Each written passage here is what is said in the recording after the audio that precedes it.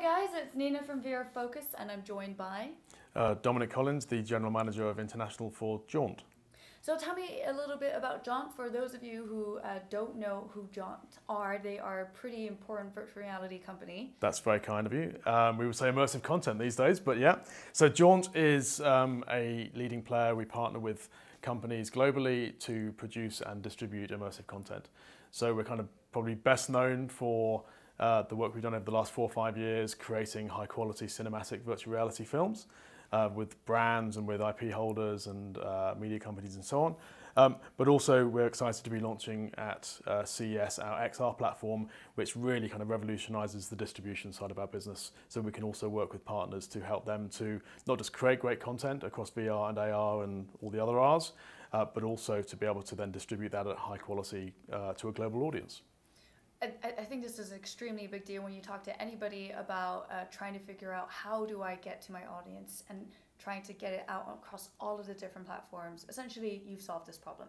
Yeah, I mean, we're kind of our own first customer, as it were. We spent the last 5 years building our own kind of Jaunt platform to be able to, as I said, a very high quality with adaptive bitrate streaming and all of the kind of the gizmos under the hood, be able to make it super simple to transcode and then distribute across all of the 360 and VR channels, and also making sure that controllers work, and also in over 28 languages, and there's subtitling and so on. So we've kind of taken what we've built for ourselves, we've then productized that because we've seen an increase in demand from our existing clients like Sky, but also new partners like Medical Realities, the surgery training business, and VTime and others.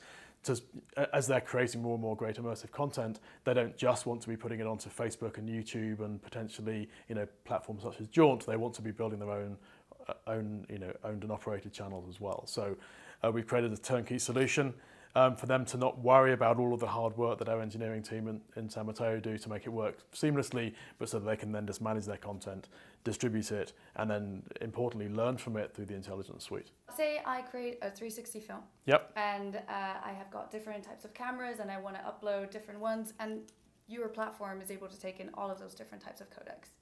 Yeah, so we will support all of the kind of standard codecs that you'll be uploading. You would then create a single kind of gold quality, high res, whether it be ProRes or whatever version of that film. Once you've uploaded that to the XR platform, we will then take care of all of the transcoding of that piece. So it's up to so it's up to about 42 different versions of that file, which is then completely optimized to work, mono and stereo with all the different types of ambisonic, including things like Dolby Atmos and so on, to be able to work then across all the 360 and VR platforms. That's very much concurrent, all done in the cloud, so super fast, that happens in minutes. And then also we've built in other tools to be able to manage interactivity, for example, within that content.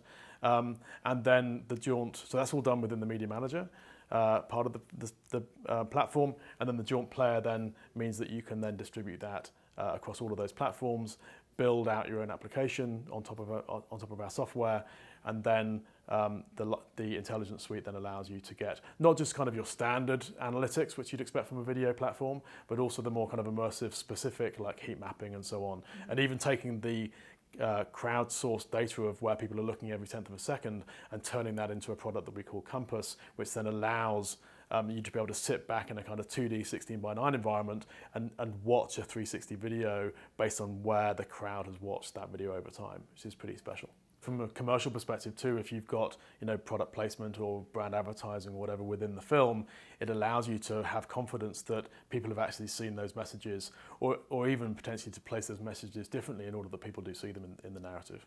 So how does this work as if I wanted to have access to it as a general sort of user who, I don't have a company, I just want to upload maybe a 360 film or a show that that's weekly. Do I have to pay a subscription to have access to it and be able to upload a certain amount? So this is very much an enterprise solution. This is for companies, whether it be media companies or IP holders or mobile operators and so on, to be able to build out their own immersive content applications. The XR platform is more for people who want to really build out their own application at scale, but we still have that whole kind of model where we're supporting creators to drive the industry through the Jaunt platform as well. So how would you monetize all of the content that goes up on the XR platform?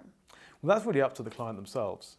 We're not looking to build an advertising platform. There are other specialist immersive content advertising platforms out there like Omnivert and so on. We're not looking to build CRM platforms and identification and verification platforms. So if you're, let's say, a company like Sky, you're able to take the Jaunt XR platform to be able to do all of your media management and play out of that immersive content, but then also using APIs and other technology, kind of plug in your existing IDMV tools, your existing payment tools, and so on. So you could overlay transaction video on demand, subscription video on demand, advertising integration, and so on. But that can then kind of sit on top of the technology that we provide. And with regards to the cross-platform, on which platforms can it work on? Because I saw Android out there, I saw some Oculus, yeah, so mixed reality. So it's kind of, I probably won't remember all of them, but I'll try. So HTC Vive, Oculus Rift, PlayStation VR, Google Daydream, Gear VR, Android, iOS, Windows Mixed Reality, WebGL, so just websites. We're also then creating it for iOS and Android native applications, because an interesting part is, a lot of the conversations we're having with our partners is some of them want to be able to create a standalone VR application or standalone immersive content application, which is built in Unity and works across all of the, Steam and Oculus and so on, so that they can then have a true end-to-end kind of immersive experience using controllers and so on. Others are maybe a little bit more, you could say, pragmatic and saying, well, look, we've already got a mobile application with a few million users, which has got no immersive content in it whatsoever, but has got quite a lot of video viewing. We'd like to be able to plug a channel into that, which kind of upgrades it to be able to do VR content, for example.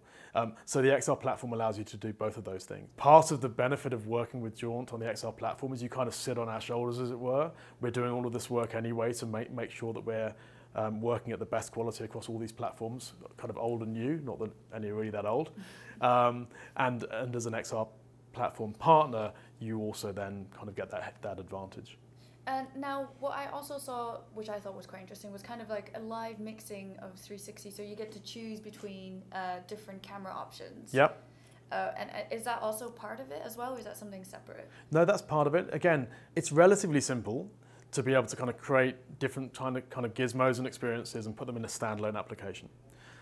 It doesn't scale, and it can be quite expensive. So our approach really is to when we think about interactivity, for example, how do we build that functionality in such a way that it is plug and play in the XR platform, that you don't need to have any coding experience to make it work, that it is just a CMS-based kind of WYSIWYG type experience. So yes, we built, for example, multi-camera switching interactivity into the XR platform, which allows you to put kind of hotspots within the experience, so that you can then kind of switch different cameras. But we've done it in such a way that it is just uploading and management of assets in a CMS in kind of the media manager part of the platform, rather than having to then do kind of custom code to make that work. And you'll see more through 2018 of kind of interactivity, as well as AR, as well as kind of getting into SIGSTOF as well. But we'll be kind of almost kind of templatizing that so that it's easier for most users to do at scale. What we talked about before, which I thought was quite interesting, was how you used to work in the mobile industry, and how you were talking about everyone wanted lots of apps, and then suddenly there were too many apps and they had to kind of scale it down. And this is, you guys are trying to, this is very early stages of both virtual, augmented, and mixed reality. Yeah. You guys are trying to see the future and sort of encompass all of that, right? Yes, as I said, when I used to work at Orange and EE and other companies too, I used to actually run digital at Sky. We've kind of already gone through this life cycle where everyone got super excited about mobile apps, and then there was a plethora of mobile apps.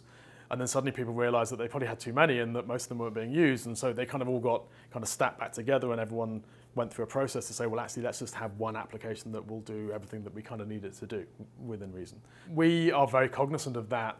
And one of the ways that we've reacted to that thought is, as I said before, some people may want to be able to have a standalone VR app sitting alongside their other applications, but some people might just want to put immersive, technology and capability and experiences into their existing application. So let's allow them to do that too.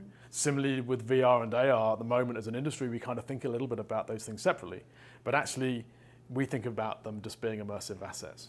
Walk around CES and you're increasingly seeing, VR and AR, both also from a kind of viewing perspective, starting to kind of blend together.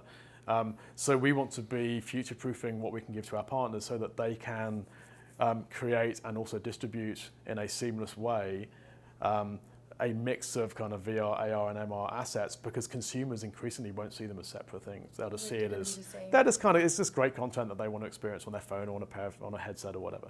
So so we want to be able to be a little bit more thoughtful about that and make sure that we're creating something which is future-proof for our partners. What are you looking to do for this year? So 2018 for us is, there's both sides of our business. We'll be doing a lot more great production work. Some really exciting things that are in the pipeline and in post-production right now. I think you'll see that becoming increasingly interactive as the audience grows for who can actually experience that interactive. We actually just last week launched 7 main films and about 23 films in total with the Olympic Channel for the run-up to the Winter Olympics, and so we're seeing a lot more kind of series content coming through, not just kind of one-off pieces of content. So I think you'll see our production really growing through 2018, becoming more interactive and also a lot more AR and kind of mixed reality as well. And then on the XR platform, we're really just getting going. We're pretty really officially launching it at CES. We've already got some great clients who are actually live on the platform. Medical Realities is live on the platform. The VTime integration is really fun. It allows you to actually be on the VTime platform and meet up with your friends and avatars of your friends in the VTime experience, but be sitting around Paul McCartney's piano or sitting, on Everest in the North Face experience. That's the kind of production side of our ambition for 2018. And then from a distribution side, the XR platform, we're really only just launching at CES. 2018 will really be kind of scaling that business, working with a number of new partners. Yeah, it's a year of growth for us. The other thing is, from an international perspective, there'll be more growth. There's a lot of demand to be working in a lot of other territories. Again, mostly through partnerships. I run new offices. Not necessarily. So I run Jaunt outside of US and Canada, which right now is predominantly the London office. That will double in size this year. We also have the joint venture in China with Shanghai Media Group and China Media Capital. That's really starting to motor, and we're seeing some great both production and also technology application happening in the China region. We're also, though, looking at kind of quite strategic partnerships in other territories. It's not our ambition to just kind of put a bunch of people, in a Jaunt office in each of these territories, because it's not, it's hard and expensive to scale in that way. But we're seeing a lot of kind of win-win partnership opportunities where potentially a company has really deep relationships with brands and IP holders in that particular territory, which are quite specialist, but they also wanted to get into immersive content production and distribution. We can kind of bring that to the table, and so we can create these kind of preferred or strategic partnerships in each of these territories. So there's a lot of discussions that are going on there, and you'll be hearing more about those too. Fantastic. Well, is there a website that we can go to find out more about both you and the XR? So if you just go to jauntvr.com, then you will be able to navigate to all of the information about the XR platform, about our content. You can watch our content there too. And if you could really be bothered, you would find my bio. But I'm sure that most people aren't that interested. Fantastic. I look forward to seeing what you'll be doing this year and what you guys are making. Head over to vrfocus.com if you want to find out more about virtual reality or other immersive technologies, and I will see you there. And I will say one last thing. Thank you to VR Focus for all your support, because they are a great support of the industry and also of Jaunt, so thank you.